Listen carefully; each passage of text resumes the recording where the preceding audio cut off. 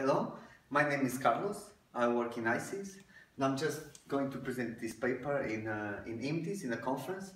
And this is basically a paper about the stock assessment graphs, a database that used to be in ICES, and that's why we call it the ugly duckling that turned into a beautiful swan.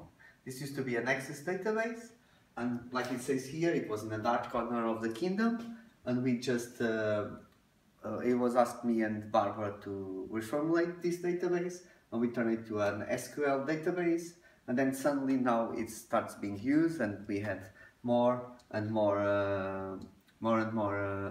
stocks in there. Before, people had to do the cut and paste because the Access database was done one per year, and right now it's on this address, sg.ices.tk or standardgraphs.ices.tk.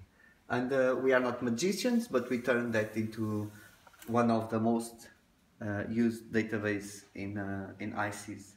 And right now we hope in the end of this year we'll have all the stocks available at ICES. Thank you very much for seeing this video.